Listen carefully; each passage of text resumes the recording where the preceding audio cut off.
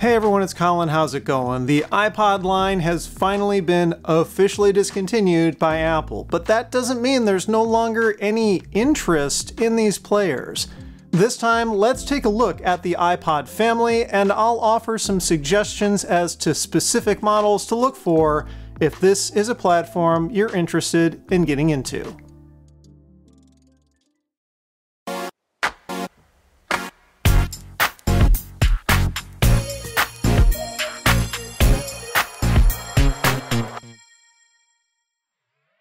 This is a video I've been planning on doing for a while, but with Apple discontinuing the final iPod in the lineup, the iPod Touch, in May 2022, well, I think there's going to be a lot of renewed interest in the iPod ecosystem in general, especially from people who either never got into it to begin with back when they were all new, or people who had one back then and kind of miss it and want to re-experience them again. I mean, this platform is, after all, 20 years old, so some of these are definitely in the retro category. I'm not going to be covering the iPod Touch with this. I'm only going to cover kind of classic iPods, basically ones that really, for the most part, only play music. The iPod Touch is, in general, just an iPhone without the phone. It's in some ways a very different device than these. And I think talking about the iPod Touch and just older iPhones and vintage iOS gaming, yes, that is a thing, that would be best served by a completely separate episode. So this time we're only going to cover the iPod family that basically was designed just for playing music. Now, it all started, of course, with the original iPod from 2001. This thing was incredible when it was brand new, at least compared to what a lot of the competition was doing. The whole concept of portable MP3 players was still fairly new. Yes, there were other companies that produced MP3 players prior to Apple getting involved in that market, but the iPod was one that really kind of brought a lot of different components together into an easy-to-use platform. It was also at a time when Apple was getting renewed recognition. The iMac was fairly new, and the company had been brought back kind of from the brink. So the iPod was really kind of the second thing that helped cement Apple's status as not just a trendy company, but one that could produce desirable products. Prior to it, like in the mid-90s, Apple was in really rough shape. So the iPod really kind of signified that Apple was back. Initially, these only worked with Macs, and there was a couple of reasons for that. First, of course, is because they only synced with iTunes. You needed to use Apple's software to put music on this thing. You couldn't just drag and drop onto this thing like it was an external hard drive or anything. You needed to use iTunes to synchronize files, and initially, at least, that was only available on the Macintosh. The other reason is because PCs at the time, well, not all of them had this interface. This is FireWire 400. Apple went with FireWire on the original iPod for a couple of reasons. On the Mac, FireWire was kind of the default interface around 2001. Apple had been shipping computers with FireWire for at least a couple of years at that point, and so it was a safe bet for them to go with. The other reason was actually technical. FireWire was way faster than what USB was capable of at the time. USB 1.1 topped out at 12 megabits per second, whereas FireWire 400, kind of according to its name, could do 400 megabits. So it basically meant you could synchronize music onto your iPod way faster than if you were to just do it over USB. Later versions of the iPod, specifically this second gen, functionally very similar to the first one. They're also almost identical cosmetically. The big difference is the first gen iPod has a mechanical scroll wheel. This thing physically spins, whereas the second gen, it's touch sensitive, and this is the beginning of Apple getting into touch sensitive controls on the iPod. The other thing is there's a couple of like minor changes on the top, and here's the other way that you can kind of tell them apart. The first gen, the FireWire port is always exposed. The second gen, it's behind a little rubber flap just to keep it clean. They also slightly redesigned like the top panel here a bit. Otherwise, they work the same. The first gen iPods came in 5 and 10 gigabyte capacities, whereas the second gens came in 10 and 20 gigabytes. The second gen is where Apple officially included support for Windows.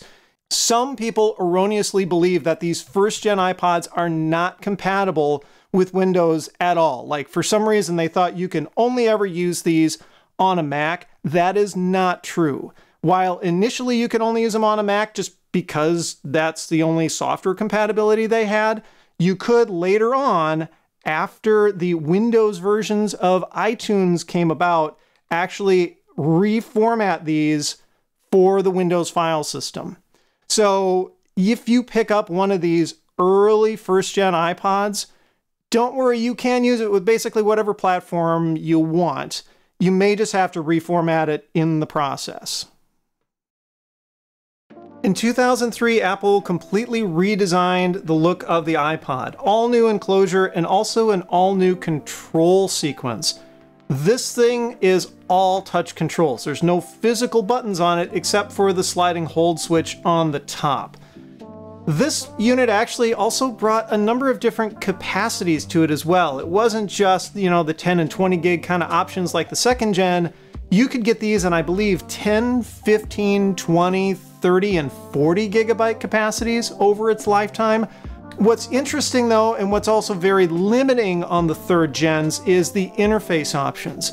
You can use these with USB. These were the very first iPods to support synchronizing data over USB. However, you can't charge them over USB. You still have to use FireWire for that. So you could get a FireWire to dock connector cable, and the dock connector was brand new with the third gen. Yep, this is where the dock connector all started. And do everything over one cable if you've got the FireWire version and a FireWire port on your computer. Otherwise, if all you had was USB, like you had a Windows PC and no FireWire built in and no desire to add a FireWire card, you had two options. One is you could get a 30-pin to USB cable and use that just for synchronizing. The caveat being, you better hope the battery in the iPod has enough juice left to finish the synchronizing process, because it can't charge over USB. Or you could get this really wonky cable that I used to have one of and I can't find anymore, where it was actually two cables in one. There were two sets of cables that broke out from the 30-pin connector. You could plug the FireWire end into like one of the charging bricks and then the USB into your computer so you could charge and sync the iPod at the same time. I really like the third gens, primarily because this was actually my first iPod. I bought one of these back in, I'd like to say 2004 or so. I picked up a refurbished one, and that's what really got me to fall in love with the iPod as a platform. Prior to that, I was using CD players and portable MP3 CD players. I did an episode all about portable CD players earlier. But the iPod, by that point, had just become too compelling. I could store so many more songs onto a much smaller device. I had a little bit more money to spend, so I figured, I might as well go for it. And so the third gen for me, it kind of holds a special place for me, but from a practical perspective, it's hard to recommend one of these days. All right, the fourth gen from 2004, and this is where the iPod really started to get some mass market appeal, and that's partially because this is also the first iPod where Apple really kind of got its act together in terms of making it easy for anyone who had a computer to buy and use one of these. This iPod supported charging and synchronizing over USB, so suddenly you don't have to worry about any of the weird cable shenanigans or anything like that. It's got a slightly different design, still has like the chromed back, but it also brought with it the click wheel. This wasn't the first instance of the click wheel. We'll talk about that iPod in a second, but it also brought the click wheel. So suddenly now you're able to do everything kind of in one interface without separate buttons to have to move around. Otherwise, functionally, it's still really the same as all the iPods that came before. It basically just plays music. It's got like a few minor things built in, clock and contacts and calendars and all this kind of stuff. There's a couple of built-in games like Breakout and stuff. But otherwise, this was really just meant to be a music playing device. There was a subsequent kind of revision or split in the product line from the 4th gen. It looks just like it, but it basically added a color screen. So they called these the iPod Color, the iPod Photo. It's very similar to the 4th gen. It's basically the same internals, just with a different screen. The only thing that they added was the ability to basically view photos on here. So, you know, we're starting to see a little bit more multifunction capability out of the iPod. How many people actually used these for showing photo slideshows? I'm not sure. You could buy a dock to stick one of these in that had like an S video output and hook it up to your TV so you could like show the photo slideshows on your TV. Again, I don't know how many people actually did that. I suspect the people who bought the color iPods bought them just because they had a color screen, and that was it. Otherwise, they're functionally the same as the 4th gens. They look pretty much the same from the outside, also available in a variety of capacities. Now, as popular as the 4th gen was, there still was another market segment that either couldn't afford or justify buying one of these.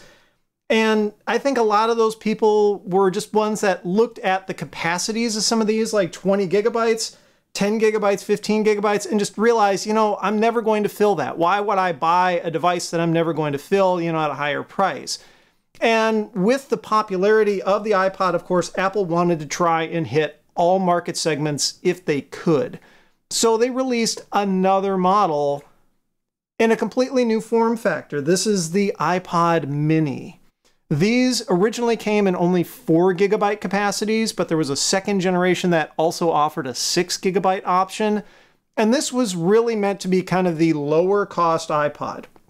Functionally, there was really no difference between the 4th gen and the iPod Mini, right? These played all the same audio files. You could synchronize them with iTunes on a Mac or a PC. They charged over USB and synchronized over the dock connector. A lot of the same accessories worked between them.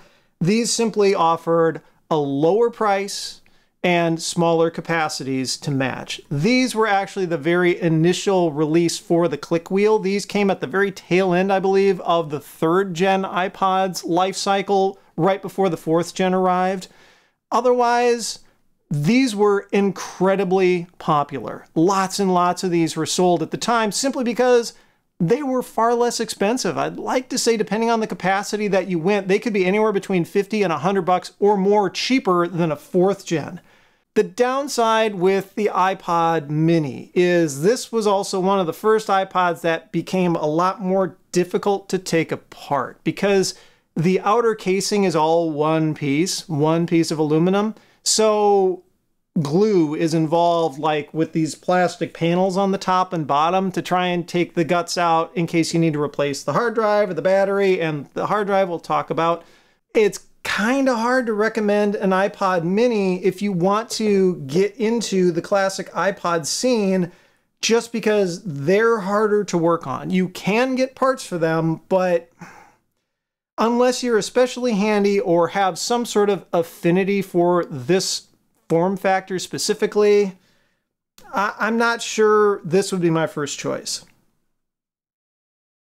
The next iPod Apple introduced was actually maybe one of the most compelling. This is the 5th gen iPod, also called the iPod Video, and well, it's because it can play video files. Apple had, at that point in time, expanded the iTunes Music Store to also include TV and movie purchases. So this just kind of tied into that ecosystem even better. The whole idea was now it's more than just a music player. You can have all of your entertainment on the go. Of course, it still charges and synchronizes over USB, although you cannot synchronize these with FireWire. I think the 4th gen was the cutoff for that, if I'm remembering correctly. Otherwise, a very good experience. These came both in black and white, whereas prior iPods, most of them only came in white. The iPod Minis came in a variety of pastel colors. These I have another particular affinity to. After upgrading from my 3rd gen because I wanted more capacity, I wanted that larger hard drive, I wanted to actually keep my entire music collection with me, I bought this 80 gig unit. And this one served me well for a very long time. I didn't get too much into the whole video aspect of this, but as a music listening device, that large capacity was just super compelling. And this model, I think, is where we really start to kind of see a split in terms of who bought what for what purpose. These were popular, but arguably less popular than some other models in the line. And I think that's partly due to price and also physical size. I mean, these stay fairly large, but as we'll see soon, the iPod actually got dramatically smaller. And here's what I mean. This became the new mainstream iPod. This is the iPod Nano, and it replaced the iPod Mini. The big difference really was the move from an internal hard drive to flash storage. You did see a loss of capacity in the process of doing so. This is a 4 gig unit, but they also came in 1 and 2 gigabyte models. However, look at the size difference between these two. This is inherently way more pocketable. And frankly, a lot of people then still didn't have that much music, or they were a little more willing to frequently swap what music was on their iPod. So offering a lower cost option like one of these that had the benefits of flash storage was a big deal to some people. The hard drives in classic iPods has always really been their Achilles heel. Some people think it's the battery, but for the most part, the hard drive is actually what failed on all of these the most, even back when they were new. And I remember actually going through a few iPods replaced under warranty just because of how delicate the small internal hard drives on these were. Flash storage was expensive in the early 2000s, so going with a mechanical hard drive was really the best way to get decent amounts of capacity without having the price be just way too high for most people to afford. But later in the 2000s, flash prices started coming down. You still didn't get a ton of storage. I mean, trying to get 80 gig of flash storage into something like this, it would have been just absurdly expensive. But it marked a major change for the iPods. So that's the first generation Nano. They came in both black and white, multiple capacities. From there, they did just a slight redesign. They basically took kind of what's more like the iPod Mini design language with the all aluminum enclosure around the front and back, all glued together, unfortunately. Functionally, these really weren't much different. These all had color screens, but they were meant to mostly just be music playing devices. The next gen, the third gen, is where things got a little bit different, and Apple started to experiment. A widescreen display, these were able to play video, and they also came in, of course, different capacities. This one was 4 gigabytes. I believe there was also an 8 gigabyte model, multiple colors as well. First gen, just black and white. The second gen, I've got a silver one, but these came in kind of the same range of different colors like the iPod Mini did. And going forward, the iPod Nanos all came in multiple colors. I don't have all of them, unfortunately. I don't have like a complete iPod collection, but I've got one of pretty much every model, so we can see the lineage here. People kind of made fun of this design. I'm not quite sure why. People call it like the Fat Boy Nano. Probably just because it was such a different form factor. The click wheel did get a little bit smaller, and some people found that kind of uncomfortable. It didn't, like, you couldn't really hold it in your hand quite as comfortably as some of the other ones because it's positioned down towards the bottom and whatnot. I actually kind of like this design, but, you know, it's just me. The next one that they released kind of went back due to, I think, like consumer feedback to that more portrait style. The big difference, though, was they basically took the screen and rotated it. So not only is the entire enclosure kind of portrait orientation, but the display is as well. The idea is if you watch video, you just turn it like this. I don't know practically if people like that or not. I didn't really get too much into watching video on iPods during that time. I'm sure some people did. And this might have been a decent compromise to get that a little bit, more comfortable form factor to hold, but still maintain the larger display. The 5th gen Nano was really just an iteration on the 4th. Slightly taller screen. They moved the click wheel down just a little bit. New colors. This one has kind of a more glossy finish on it instead of being just the anodized of the aluminum. The big thing though is this one added a camera. I'm not sure how common that got used because the quality was kind of potato, as you could imagine, you know, mid 2000s, but it was really just an iterative approach. And I don't think these were particularly big sellers at the time. After this, however, Apple got really different with the iPod Nanos. Check this out. Yeah, it's a touchscreen model. And what's more, it's got a clip on the back. So Apple just basically rewrote what the form factor for a small pocketable iPod should be and designed this little thing. It's got the same dock connector on the bottom. It's got a headphone jack, and it's got multi-touch. Now, this does not run iOS. You can't load apps on this like you could an iPhone or an iPod Touch at the time. This is still running kind of the semi-proprietary iPod operating system that Apple licensed from a company called Portal Player. But it's got this just really innovative design. Physical volume up-down buttons like a sleep-wake kind of switch. You may have noticed that there was a watch face. Some people actually got straps, and I don't have one, unfortunately, but they got straps that you could use this as a watch.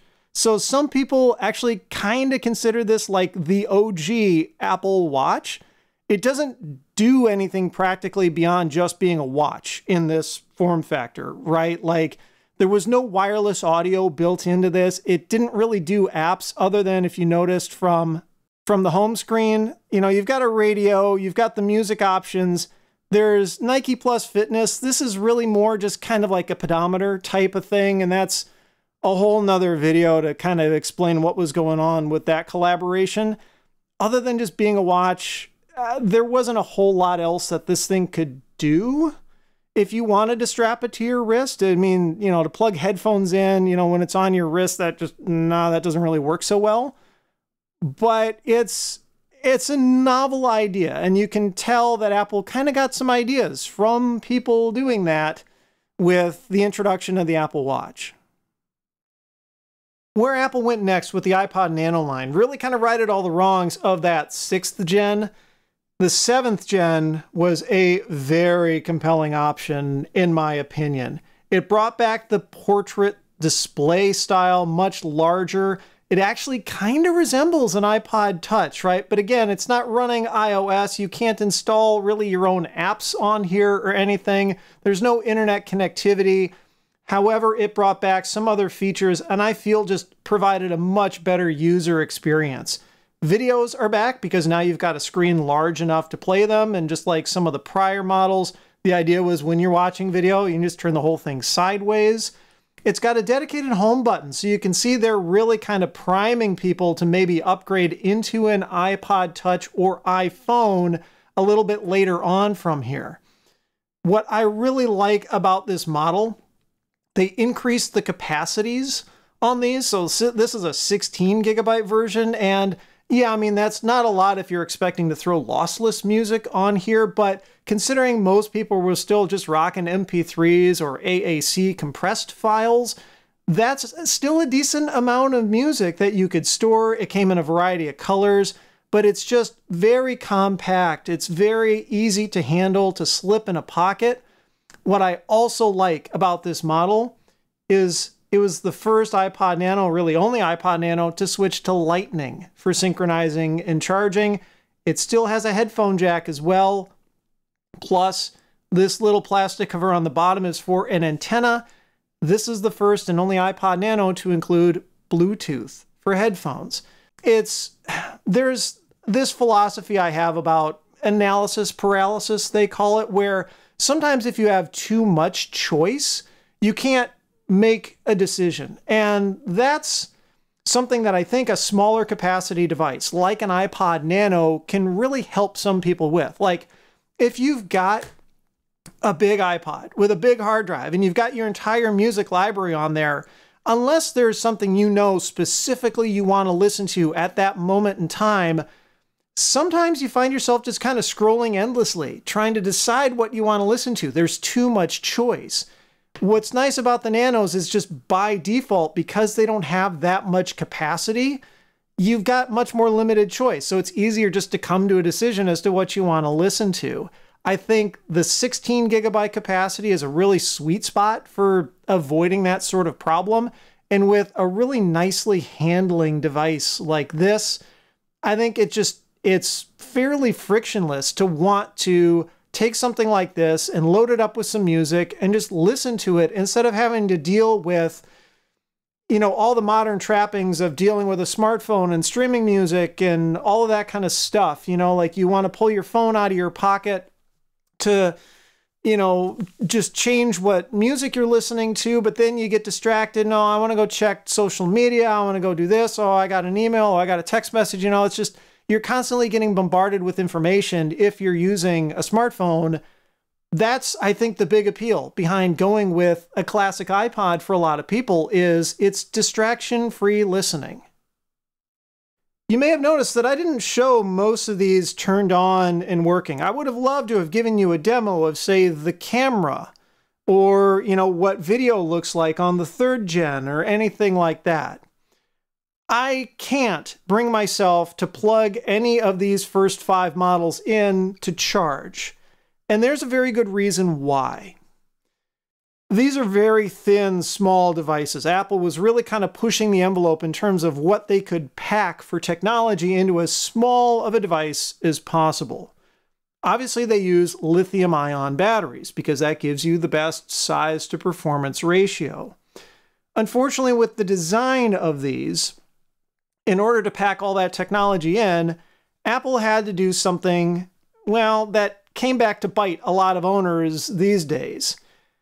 They put the battery behind the display. Now, back then, that was really no big deal. But as we know, over time, when lithium-ion and lithium polymer batteries fail, they start to swell up and leak. So what I've found, just through personal experience, is that that process often gets accelerated if you charge a battery that hasn't been charged in a long time. With that battery being behind the screen physically, you can kind of guess where this is going. If charging it kind of kickstarts that battery swelling process, and I'm not saying this happens every single time, but in my experience, this has kind of been the case, you end up with this. The battery swells, presses against the display, and destroys it. This iPod is one that I actually charged to try and show you what it looks like. And when it charged, that battery swelled up and broke the screen. What sucks about the iPod Nano is that the majority of the models are an absolute nightmare to take apart and replace the batteries in. So even if it hasn't happened to yours yet, it's probably going to, and it's also probably not worth trying to even proactively replace the battery, because doing so, you're going to do damage to the iPod. You have to pry the plastic pieces off the top and bottom. There are clips involved. There's lots of internal components that have to come out and go back in specific orders. I've seen videos of people doing the repairs on these iPods, and the vast majority of the time, they end up with at least some level of cosmetic damage, if not just destroying the iPod in the process. So, with that said, it is entirely possible to repair these. If you are an expert in doing very fine work with electronic restorations and component level things, you could probably pull it off. But the average person who even just has moderate experience with electronics, including myself, it's probably not worth doing. There's just too much risk, even though the parts actually are available. The last 2 models, the 6th and 7th gen, are really the only iPod Nanos that I could recommend at this point. They probably will eventually succumb to the same fate, just because of their design, right? They are practically all screen designs. However, these two models are new enough that I think the threat of inflating batteries, swelling batteries, is still fairly low at this point. Otherwise, if you just want to start a collection, show off, what the different lineage of the iPod line looks like, these can be had for very cheap online. I would find it difficult to pick one of these up to use. And case in point, this isn't the only iPod that I've seen experience this problem. This is my wife's own iPod Nano from back in the day. We both got them at the same time. Do you see that pressure mark on the screen in the middle? Yep, this one's battery is starting to inflate as well. If I were to plug this one in and charge it up, it would instantly break the screen. Sad to say, that's just what happens with this particular series. Now, things weren't quite over with the main iPod line with the 5th gen. The Nano sold tons, and over time, sales of these hard drive-based classic, so-called classic iPods did decrease because the Nanos, they were more convenient, they were cheaper, of course, they were more flashy, different colors and that sort of thing. But Apple had one final update for the classic lineup, and this is actually what's officially called the iPod Classic. Everything prior that's kind of a mainstream hard drive-based iPod prior to these has been kind of retconned as being called the iPod Classic series, but officially speaking, only this 6th gen iPod was really the iPod Classic. Functionality-wise, there's hardly any difference between the 5th and 6th gens. They did change the interface a little bit. You can see they went to this kind of split display type of thing where it cycles through like the album artwork. Of course, it plays videos and you can build playlists on the go and that sort of thing. The big difference really is just the slight UI tweaks, some capacities that were available in the hard drive space, and then also the physical design. They appear very similar, and this 6th gen was also available in black. So we went to a silver and black option instead of just white and black. Unfortunately, I don't have a white 5th gen. However, these are very different when it comes to repair. The 5th gens, these are actually good. They're good for repair. They're not too terrible to take apart because they've got the polycarbonate front and the chrome back, and the clips aren't quite a pain to take apart. The 6th gen, people hate these to repair because the front panel is actually aluminum. So the clips are a lot stiffer between the front panel and that chrome back. And especially on the thinner versions of these, because the thickness of the back really differed depending on the capacity of the iPod. This is an 80 gig unit. This guy is 160 gig, and you can see the 160 gig model is thicker. The thicker ones seem to be a little bit easier to take apart because there's a bit more flex you can get in the back, but even still, I mean, like, dude, go watch DankPod's early videos about doing upgrades and repairs on iPods. That's kind of how his channel got its start. He will just swear endlessly about working on these models. He doesn't want to do it anymore, and I don't blame him. These were really the end of the line for the hard drive-based iPods. And Apple, to its credit, kept these around until 2014. There was a small but vocal minority of people who wanted like really big hard drives in their iPod where they can store the entirety or a lot of their music collection with them on the go. And so long past when these had any sort of mainstream appeal, Apple did continue to sell them. But they did have to stop in 2014, not necessarily entirely because they just, the sales were too low, but Apple's cited reason was they couldn't get the parts anymore. The mechanical hard drives in these, Toshiba, I believe, was the manufacturer of them. They just stopped making them. Apparently Apple was like their last customer that were buying large capacity 1.8 inch hard drives, and it just wasn't worth their time to keep making the drives. So they stopped manufacturing them. Apple ran out of parts in the supply chain and had to discontinue this model. Some people really like this because of that UI, that sort of thing, but if you have to get in and replace a battery or replace the hard drive or do any sort of upgrades, which we'll talk about, well, yeah, sad to say these 6th gen models are a lot more frustrating to work on. There was one more iPod lineup that ran kind of concurrently with the iPod Mini and Nano, and it served an even more niche purpose. This was just the most entry-level thing that you could get into anything that said iPod on it.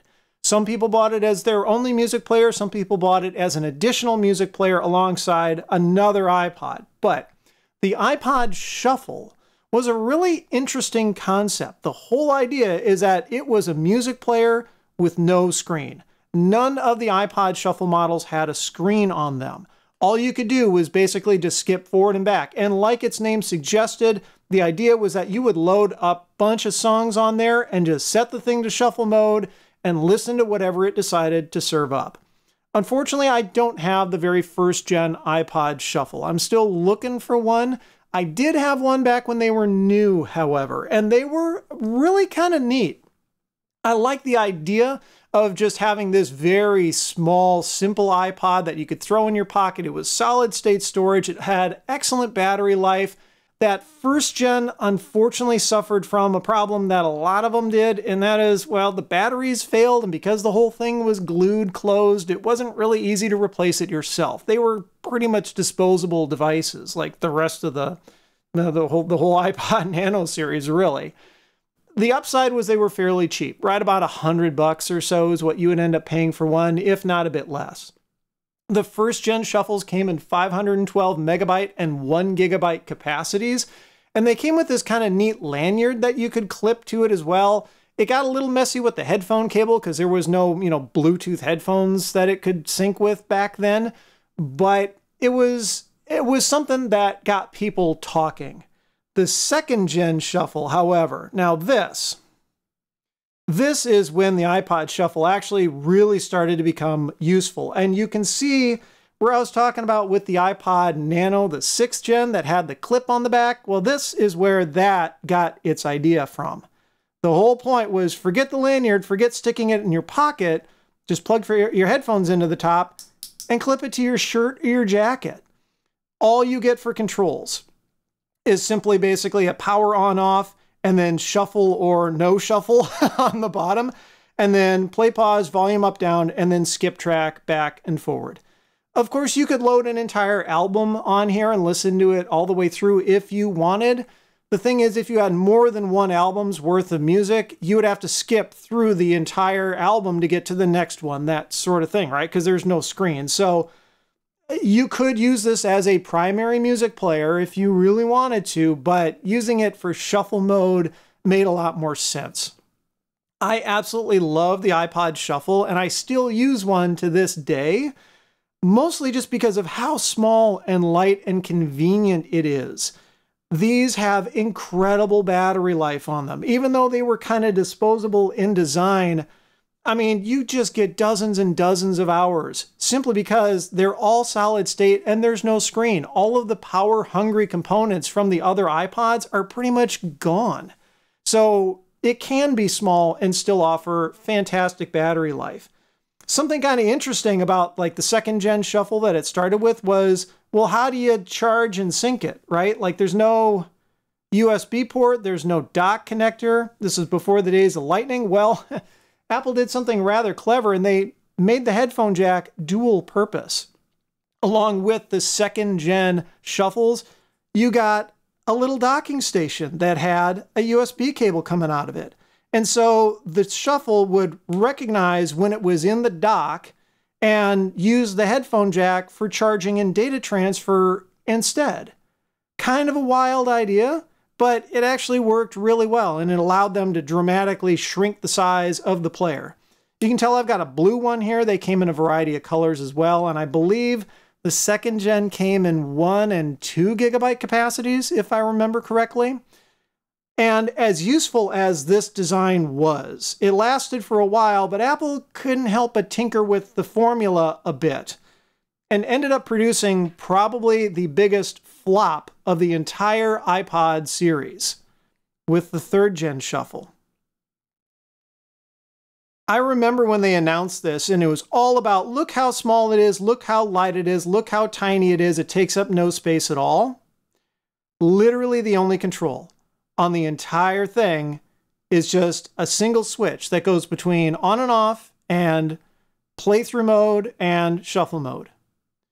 This thing absolutely bombed in the marketplace because the only way to control it for volume, for play pause, for track skip was through the headphone jack. You had to use the inline remote that came with the headphones packaged with this thing in order to control it. Yes, there were some third parties that made adapters that allowed you to plug in your own headphones, but just off the bat to be forced to use the built-in earbuds, which admittedly didn't sound all that great, put a lot of people off. This thing only lasted about a year on the market before Apple realized that it had screwed up in major fashion and ended up righting all the wrongs with the 4th gen. They went back to the clip. This is one of rare occasion of Apple admitting that they had made a mistake and putting things back the way they were when people liked them.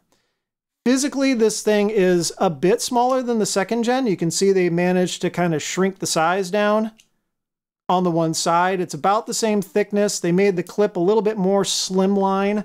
However, this thing made a lot of people happy when they came out with it. And this model had several years of life to it. These were around for a very long time.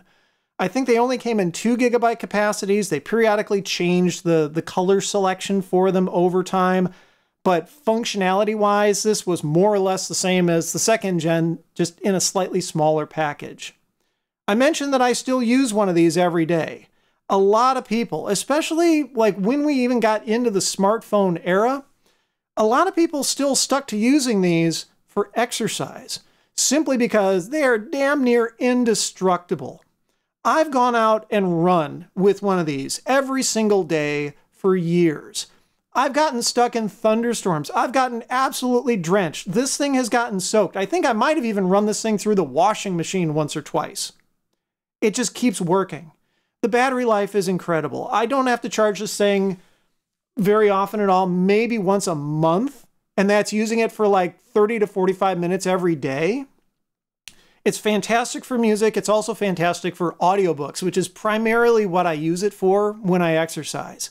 But lots of people ended up loving these. The gym rats, the runners like myself, just anyone who's going out and being active. It's so small and so light and just so unobtrusive. You just clip it to your shirt or your waistband or whatever. You can plug in whatever headphones you want. There's controls on it. They work great. Sadly, these were discontinued in 2017, and a lot of people freaked out when they were, including myself, to the point where, well, I immediately rushed out and bought a couple spares. So there's more than a few of us who are hoarding a couple of brand new in-box last-gen iPod shuffles just in case. Because again, these really aren't repairable. Like when the battery in this one finally dies, and I've been using this model for, not kidding, 5+ years every day. It still works great. Of course, I jinxed it by saying that. But when that battery finally dies, at least I've got a couple more. Yes, I realize eventually these will die as well, and I'll be totally screwed, but, you know, it is what it is, and at least I've got backups for now. Apple did get rid of that novel USB dock with these, but they still synchronize over the headphone jack. You just got this little itty-bitty cable instead, which to some people is super annoying, and to other people it's actually quite convenient. But yeah, I mean, that's how they were able to get the packaging down this small. And this includes headphones too. You get a pair of earbuds in here as well. They're just tiny little packaging. I think the price for these at the very end retail was like $70 or $80. They were, the price actually kind of came down over time. And you know, it used to be you'd drop $100 or so on an iPod shuffle, and the value in 2017 when these were discontinued was still actually very good. So if you just want something for basic music playback and you don't care about tons of capacity, you don't even care about a screen, you just want something you can load an audiobook on and go out for a walk, go pick up one of these last gen shuffles. You'll have very good success with one of these. So all that said, if you're interested in getting into the iPod ecosystem, you want just something that'll play music, you don't want to get distracted by your phone, you want to just load music from your computer onto a dedicated music playing device. And yes, there actually are more people out there who want something like that than you may realize. Well, there are some clear winners from the iPod family, some clear losers, and then there are some that are kind of in the middle that are workable if you're willing to put in some effort. I should also note, all of these iPods are still capable of being used on modern computers. I did a video about that. One thing that I have learned since I produced that video is that on Windows, there's actually two different versions of iTunes, at least at the time I'm filming this. There's the version that's on the Windows Store, and then there's the separate executable installer you can get directly from Apple. If you get the version from the Windows Store, it doesn't have the built-in drivers to support these classic iPods. Only things that run iOS, basically. However, if you get the executable installer from Apple, you are able to get those drivers. So all of these can be synchronized to either modern Macs or Windows computers without too much shenanigans, other than the fact that you need to do iTunes to use it. I'm not going to get into the topic of third-party software for managing these or third-party firmware that you can flash onto iPods. There's way too much to go into for how long this video has gone on for, but just know there aren't any crazy hoops you have to jump through in order to get these working with the computer you have right now. Okay, all that said, specific models that I would recommend. If you just want to play music and you don't have a huge library, I would go with a 4th gen. The reason why is there were a ton of these that were sold back when they were new. So that means there's a ton of them on places like eBay and Facebook Marketplace, garage sales, thrift shops, what have you. The more of them that are available, the lower the prices are going to be, and also the better parts support that you can get. You can't buy parts from these from Apple, of course. You can buy hardly any parts from Apple, but there is a pretty robust ecosystem of third-party parts that are available for these. They don't manufacture the hard drives so much anymore. However, there is really a cottage industry that's kind of popped up of like enthusiasts for iPods who have come up with adapters where you can replace the mechanical hard drive in something like this with flash storage, either a compact flash card or SD card, that sort of thing. There are some limits as to how large of cards you can use based on the model of iPod, but you can buy third-party batteries and other parts, like if the screen is bad or cracked or the click wheel goes bad. I mean, just because of how many of these were sold, there's a very robust replacement parts ecosystem. The 4th gen is not just cheap to get into, but it's relatively easy to repair with lots of parts availability. The only limitation, of course, is that it's a black and white screen and it pretty much just only plays audio files. If you want something that's natively flash storage, even smaller, just super pocketable and just easy to take with you, by far 7th gen iPod Nano. I never had one of these when they were new. I picked this one up only relatively recently. I absolutely love it. I love this thing way more than I was expecting that I would. The touchscreen works really well. It's a decent size screen. I wouldn't bother watching video on one of these. That's just going to be way too cumbersome of a process. But 16 gigabytes of storage, like we were talking about with analysis paralysis and all that, is just a really decent amount. And I love the fact that it uses Lightning, which makes it really convenient to charge and sync data with, especially if you already have an iPhone or iPad. You know, it's just so convenient. Even though it's years old and hasn't been sold for a long time, it still feels fairly modern. They came in a variety of really cool colors. I actually kind of like the fact that this one's the salmon color. It's not normally a color that I would pick. It's just what happened to fall into my lap. But I kind of like it. The Bluetooth built in is another just killer feature for this sort of thing. And they're new enough that I wouldn't really worry about the whole battery expanding situation for at least a few more years. So the best pick for something that's got decent capacity, but a screen and as small as you can get, 7th Gen Nano by far. As for models that could be pretty neat to get into, but are going to take a little bit of work and or have some caveats, well, the obvious answer is going to be the 1st and 2nd gens. These actually still have decent parts availability. You can buy new batteries, you can buy replacement drives in some cases, you can flash mod these if you want. The limiting factor really is FireWire. That's not an insurmountable problem. You can get adapters. If you've got a modern computer, you can get FireWire cards still to throw in there. You know, if you're on a Mac or a laptop, there's this crazy chain of adapters you can get to go from Thunderbolt to FireWire to the right connector to get in, you know, the cable to get into the top. And I've actually done that in previous episodes.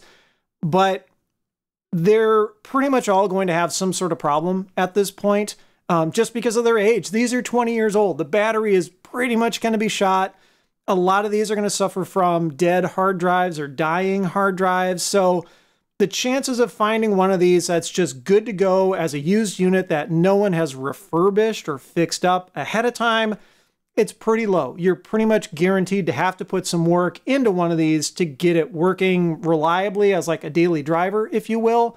That said, they're not impossible to take apart because it's the two-piece design. You can pry the back off. I've actually had the back off of this one before, and it's really not any worse for wear.